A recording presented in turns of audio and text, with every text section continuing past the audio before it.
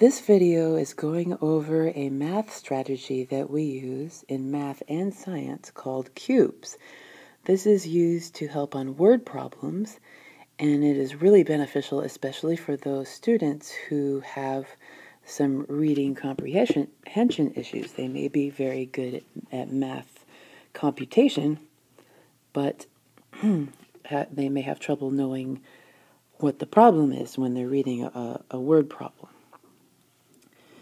So the steps for cubes are to circle the key numbers, underline the question, box any math words, evaluate, and solve. And I will use a very simple example to show how that works, and then I will apply it to a more complex 5th grade math problem that a lot of kids had trouble with the other day. So the problem here is Chris has 2 cards, Donna has 8 cards. If Donna gives all her cards to Chris, how many cards will Chris have? Well, the first step is to circle key numbers. So I'm going to circle this and circle this.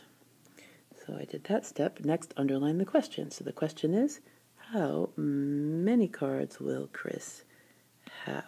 Let me erase that. There we go. So I did that. So I know my problem has something to do with those numbers, and how many cards will Chris have? That tells me this is what I'm looking for. This is my objective. It helps me focus on it. Now I'm going to box any math action words. I'm going to say has. That's what he starts with. I'm not going to box cards. I don't really care if he has cards or if he has balloons or whatever. Donna has. Donna gives all to Chris. How many will Chris have?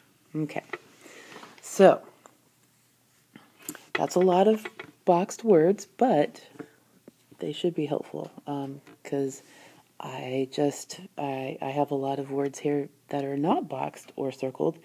I definitely don't need those or care about them. So the evaluate step, this is the most important step, I feel. The evaluate step, what I do is I have them write down all the stuff they boxed and circled, but in a way that's organized.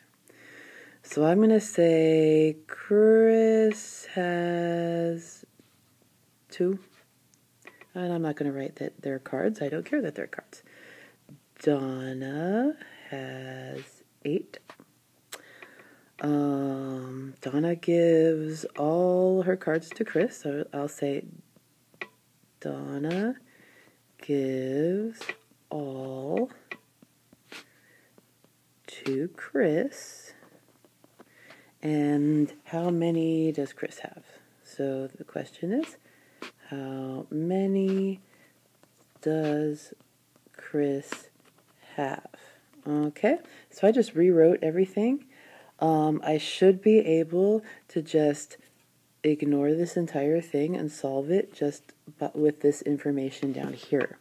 That's very important. If you can't solve the problem just by looking at the stuff that's written down, then you haven't written the right stuff. So Chris has 2 of something. Donna has 8 of something. Donna gives all of hers to Chris. How many does Chris have? So reading this, it's very clear that I have 2 plus 8 because Donna's going to give all of her 8 to Chris, and I'm going to add them together, and I get 10. And that's my solve step. Okay, so that's cubes and a very simple problem. Now let's do that with a more complex problem on the next slide.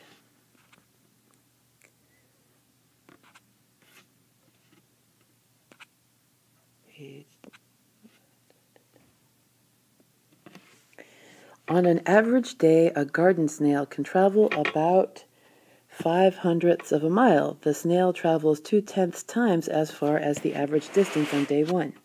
It travels 6/10 times as far as the average distance on day 2. How far does it travel in 2 days? Okay, so I'm going to use cubes. I'm going to circle the numbers here. There's a number here. There's a number here, there's a number here. I also have day 1 and day 2.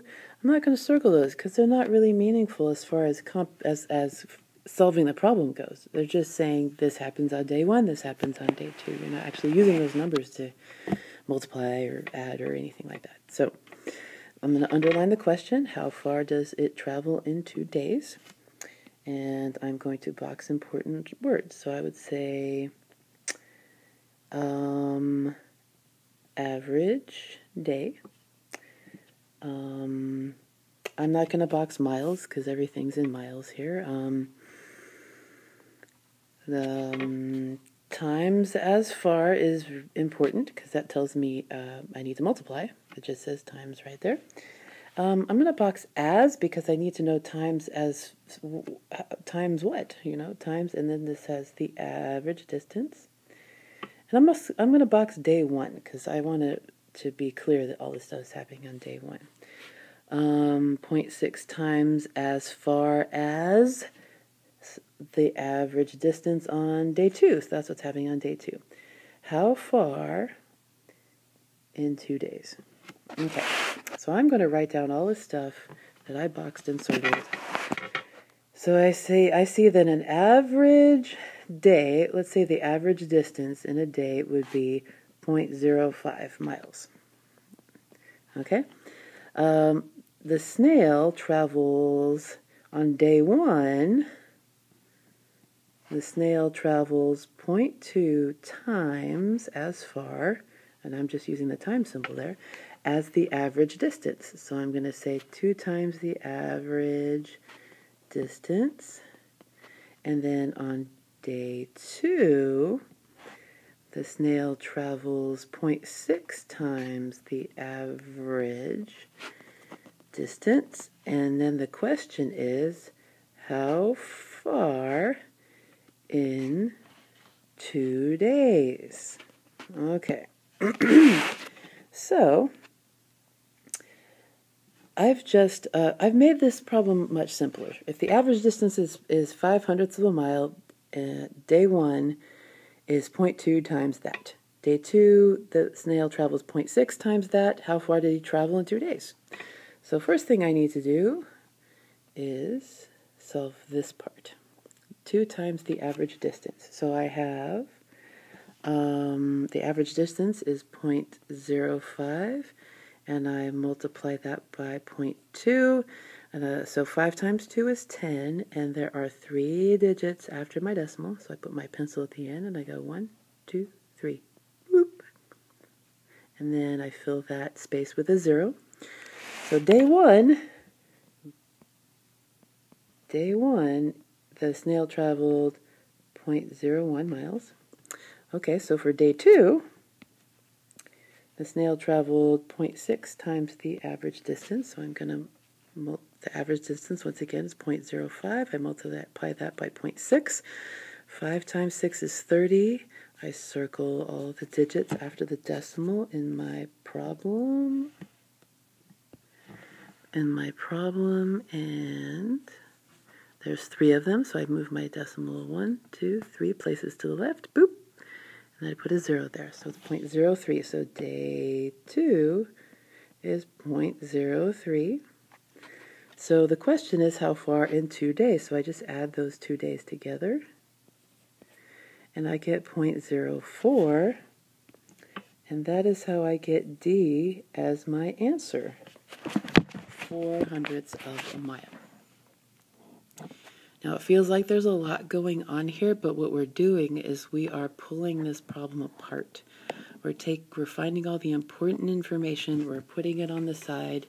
There's no mention of snails or gardens or anything like that, or traveling, because we don't care about any of that. We just care about the average distance, because day 1 it's 2/10 of that, day 2 is 6/10 of that, and how far did he go in 2 days? It's very simple, straightforward. So have your children use this method when they get stuck. When I'm in class and they tell me that when they're working on a word problem, they tell me I don't get it. What I tell them is, and if they haven't used cubes, I tell them is you need to use cubes first before I can help you. You have to do every single step. We want students in 5th grade who are about ready to go to middle school to be self-sufficient and to be able to solve things on their own.